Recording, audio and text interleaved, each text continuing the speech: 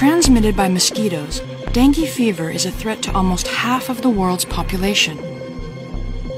Dengue is a major public health problem, particularly in Latin America and Asia, where outbreaks occur regularly. When biting a person for its blood meal, an infected mosquito releases saliva containing the dengue virus. Once in the body, the virus infects the immune cells in the skin tissue.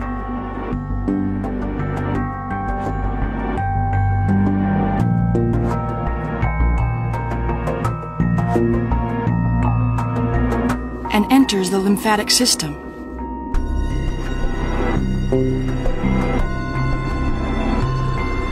The viral infection can then trigger a strong inflammatory reaction.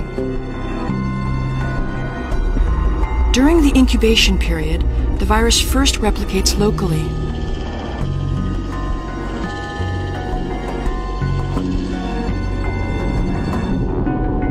And then spreads into the bloodstream of the infected person. This is called viremia. For some patients, especially children, the infection may cause severe forms of the disease, including dengue hemorrhagic fever. The blood vessels become permeable, resulting in plasma leakage. Ultimately, dengue hemorrhagic fever requires intensive hospital care. When a mosquito bites a person who's already infected, it draws in the dengue virus contained in the blood. By biting another person, it can transmit the virus and spread the disease. The vaccine contains 4 strains against the 4 types of the dengue virus.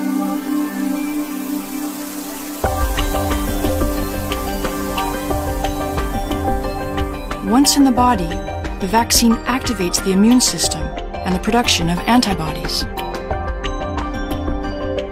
The immune system is activated in 3 steps.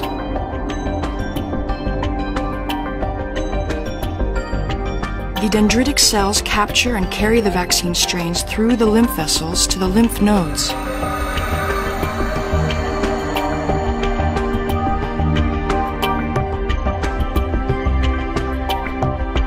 They activate T cells,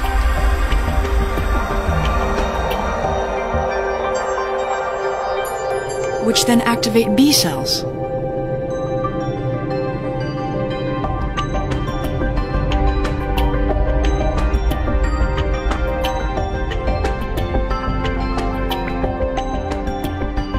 The B cells multiply and begin producing antibodies. Antibodies against the 4 types of dengue virus are disseminated throughout the body via the bloodstream.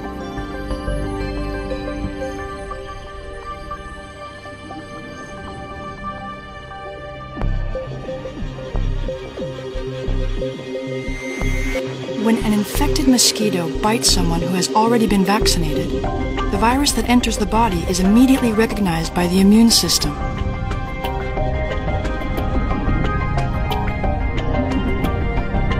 Specific antibodies that were generated by the vaccine neutralize the virus. The dengue virus is stopped by the person's own immune system.